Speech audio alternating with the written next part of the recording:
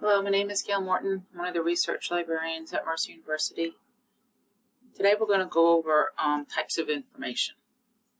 So we're going to look at the difference between a book and a monograph, a scholarly article versus a peer-reviewed article, different kinds of research, so on. We're going to touch on types of information for common assignments. So we're going to talk about the importance of citations. We're going to see examples of primary and secondary sources, and at the end we'll talk about the best source of information of all. So let's just touch on some types of information. Okay, information types. So there's a lot. These are just a few. We're going to go over a couple of these. Okay, so the first one is a book. And the first thing we see, Encyclopedia Britannica, which is another type of information. So as you go on, the citations that you'll see at the bottom here are going to be from another type of information source. We're not going to talk about good versus bad information. We're just going to talk about it in general. Okay, so Encyclopedia Britannica says this is what a book is. Okay, it can be public circulation, it could be recorded on materials. So they are the dissemination of knowledge in every literate society. Okay, so we all know what a book is, but there's many different types of books. So a monograph, which is a type of book, is not going to be the same as a textbook, or as this one is, the Alan Watts is it. This is a collection of essays.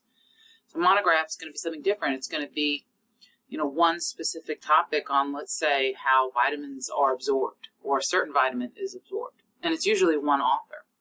As this type of book, it is one author, but it's a collection of essays. And then there's another one, which are textbooks. They're factual. Let me see. They can be primary sources, such as an autobiography. Another primary source that could be in a book is like interview transcripts or work of art.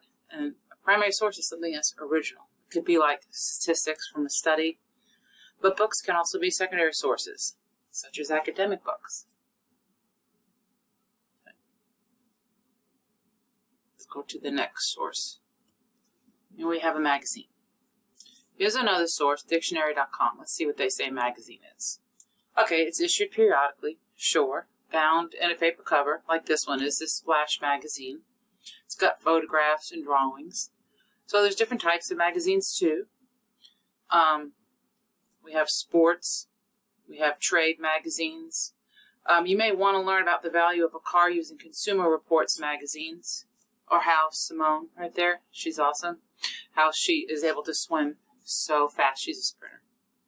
Okay, and this citation source, remember citations, you use them so you're not plagiarizing. You can see I got my quotes, and here's my source. Random House Unabridged Dictionary in dictionary.com. Here's the next thing. Okay, so reviews. So this is the New York Review of Books, University Press. And here's what Wikipedia says. I know Wikipedia is not supposed to use that as a source, but we're not talking about good sources versus bad sources, because it really doesn't exist. There's types of sources.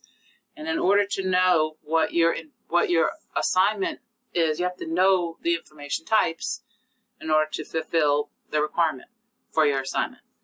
So we have Wikipedia, and this is what they say a review is. And I agree with them. So we have reviews of books, okay, reviews of movies. We also have different kinds of reviews. We have systematic reviews that are medical. That's for evidence-based medicine. But this one is a review of books. These are secondary sources. They're writing about something, rather than the actual play, which is a primary source. Next, okay, here we have peer-reviewed scholarly articles. Okay, according to my colleague, Kristen Bailey, she's a librarian, and I believe her, because she knows what she's doing, a peer-reviewed source, academic article, submitted to a journal, that asks other scholars in that field to review it for content accuracy. Scholarly peer-reviewed articles can be primary or secondary resources, either one.